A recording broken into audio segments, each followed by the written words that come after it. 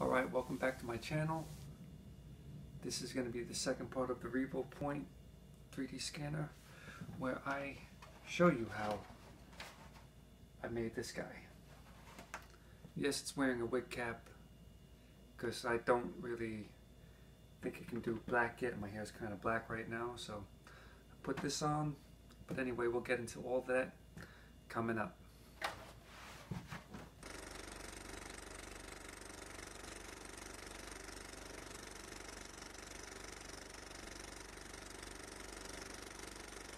For those that don't know, this is how it comes. This is the phone stand. I'm recording with the phone I use for light, but this would go on there. You would put this one to this one, and you would connect the 3D scanner to this part. But I'm not going to use that today. This is just for demonstration purposes. So this goes into here, like so, nice and good.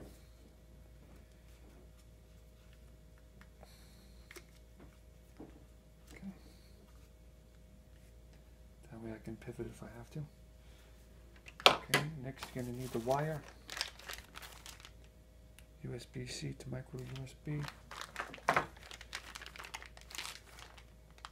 USB. Alright, you need this one.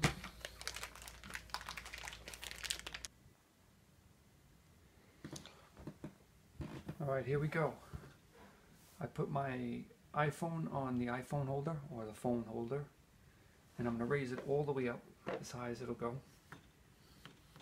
Okay. Now what I'm going to do is I'm going to use the same box that it came in to raise it up even higher. That way I'm sure to get the top of my head. Now you might be able to see too near, excellent, good, too far. I want to be close enough to where I'm in excellent shape or excellent distance. Okay, here goes. I'm going to hit the play button.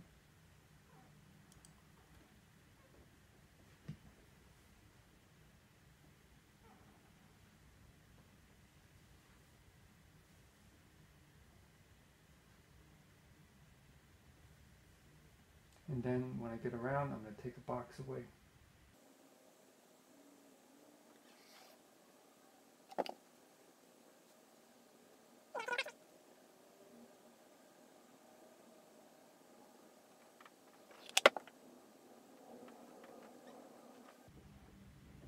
Now I'll start lowering the tripod.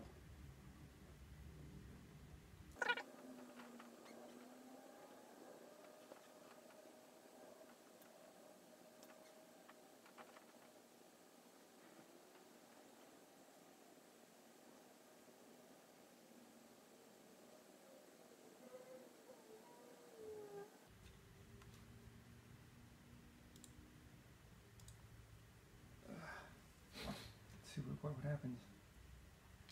Point cloud fusing. Looks horrible right there. I messed up. I gotta remember to put this closer to me, not further away.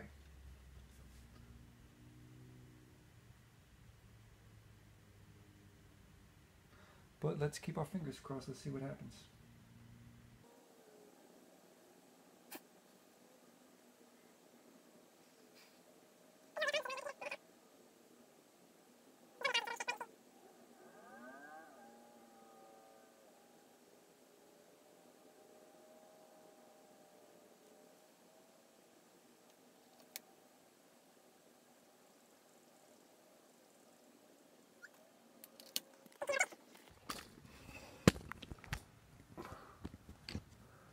Get you off the tripod. Look at that. And I didn't even finish the mesh yet.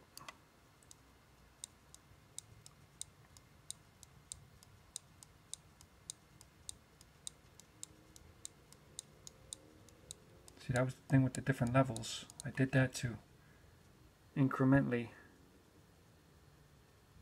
go low. Now is it perfect? No, I could have did it again. But alright, I'm back. I turned off the light. Maybe you can see a little better now. This is after the final mesh. Look at that.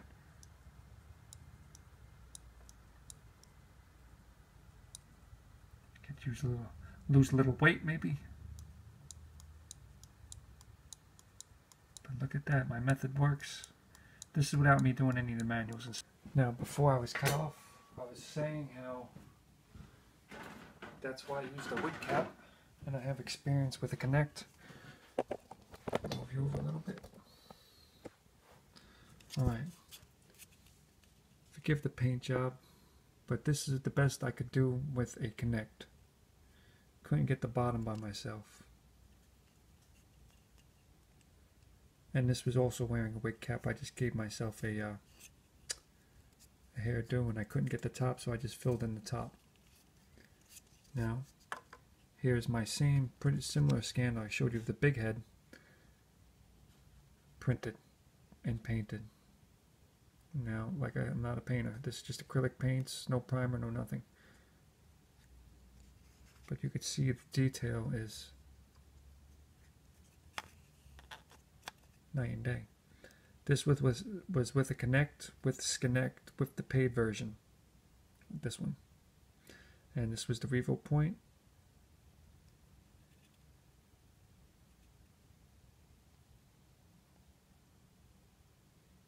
I mean, if you don't really need a lot of detail, Connect is okay. This I just wanted a little better than I could. I could have had my eyes open, but I didn't. Messed up. But the ears came out really nice. These just look like an MMA fighter. And somebody asked me, well, gee, where'd I put my big head?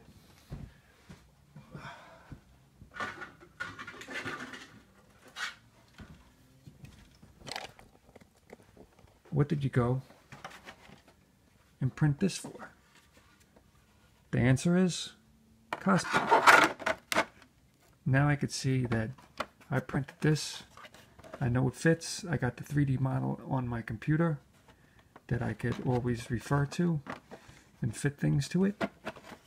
This is Do 3D's Winter Soldier mask. And I even printed out the goggles. I want to try and do this in flexible filament, but that's for another time. Anyway, if you wanted to scan yourself, Revopoint's the way to go. I wasn't given this. I was on their, I think it was Kickstarter.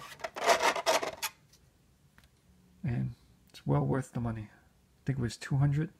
I don't know if it's still $200 now after the Kickstarter. It might be on demand still, I'm not sure. But this was only, I think, 156 grams. It's hollow. I think it's only like one layer, and then it's all no infill. Anyway, don't forget to like, subscribe, share this if you liked it.